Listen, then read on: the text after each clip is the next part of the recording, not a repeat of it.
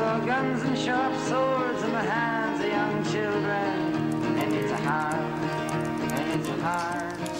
rain is going to fall, Bob Dylan. Here on Democracy Now!, democracynow.org, The War and Peace Report. I'm Amy Goodman with Juan Gonzalez. Our guests are Gwynne Dyer. He's author of Climate Wars, The Fight for Survival as the World Overheats. And Vandana Shiva joins us, an Indian environmentalist, scientist, philosopher, global justice activist, and eco-feminist.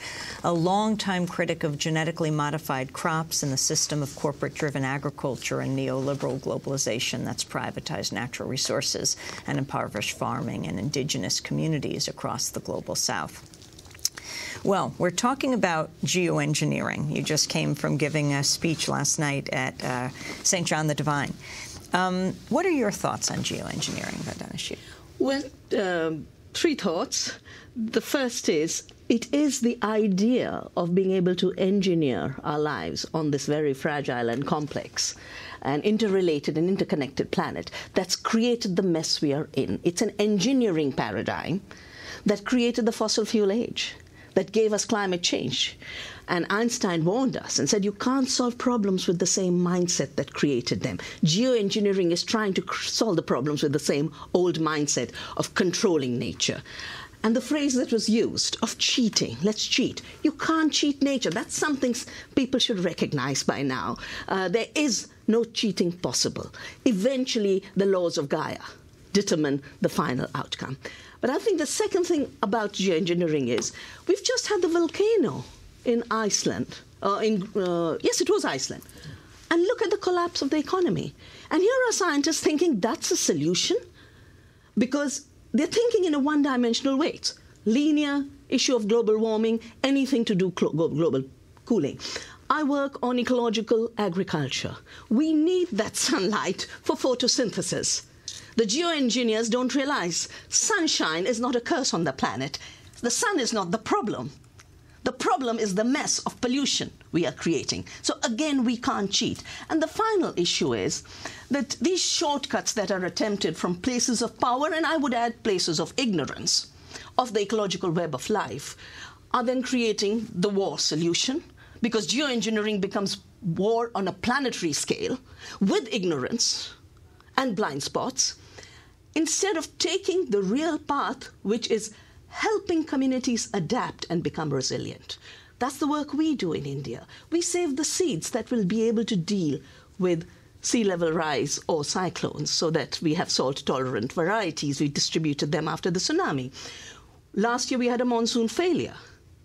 But instead of sending armies out, we distributed seeds. And the farmers who had seeds of millets had a crop. The farmers who were waiting for the Green Revolution chemical cultivation had a crop failure. So building resilience and building adaptation is the human response. It's the ecological response. And we don't have to panic. The panic and fear is coming out of ignorance. I'd like to ask you about something you've talked about quite often, the global land grab that is going on around the world by countries fearing the scarcity in terms of their food products, going out and grabbing other countries' lands. Could you talk about that? Well, you know, my last book, Soil Not Oil, I talk about the fact that, you know, the oil culture has given us climate change. And if we continue on that same paradigm, the only next step is eco-imperialism. Grab what remains of the resources of the poor and take it to create insularity and a false defense and security, because the planet is interconnected, our lives are interconnected. The rich cannot isolate themselves in islands of defense against a planetary instability. The other option is Earth democracy, as I talk about it. Now, those who have power, those who have money, and those who are driven by greed and injustice are now seeking to grab the lands of the poor. It's happening on a very large scale in Africa. It's happening in India. The World Bank is promoting it because there's this very false idea that large-scale farms will help us with food security, when all the data is showing smaller farms produce more food. So if you have to be food secure, you'd better be small.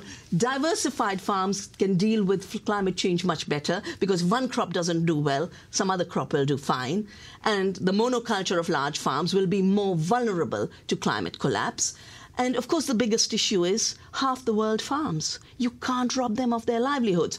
Forget the running out of water and climate wars related to water wars.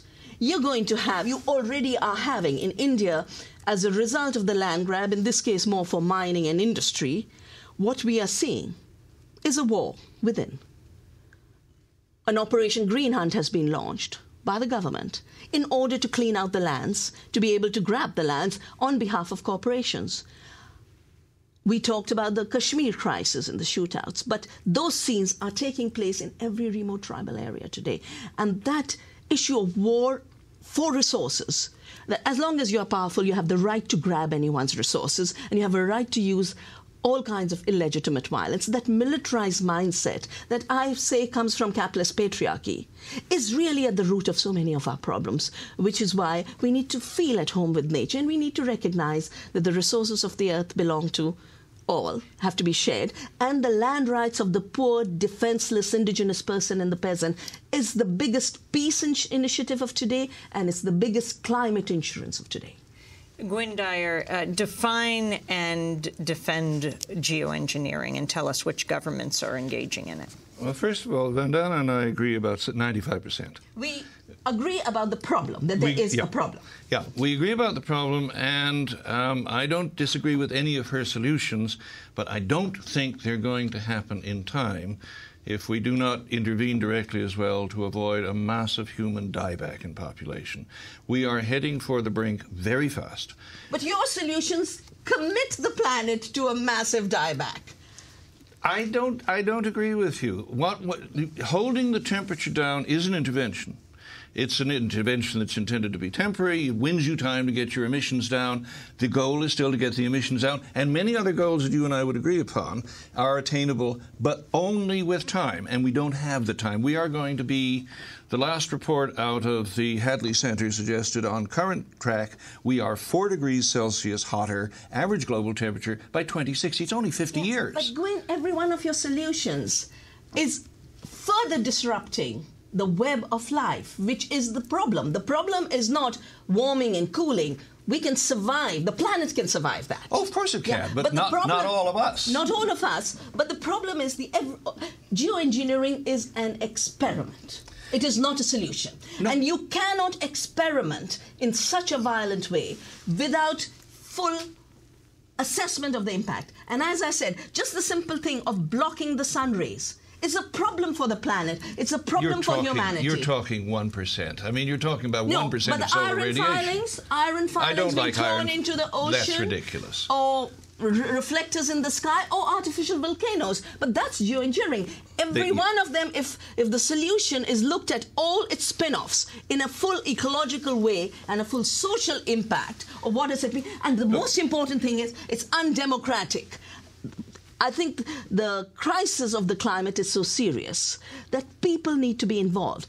The problem of geoengineering or genetic engineering is a bunch of experts sitting with a bunch of corporations say, we'll decide on behalf of the people. That's part of the problem. Yeah. And that's why I really respect Evo Morales. Well, he called the people of the world after the collapse of Copenhagen, and so the people of the world will decide the solution. Okay, the people of the world will not decide. You know that, and I know that. But they are deciding.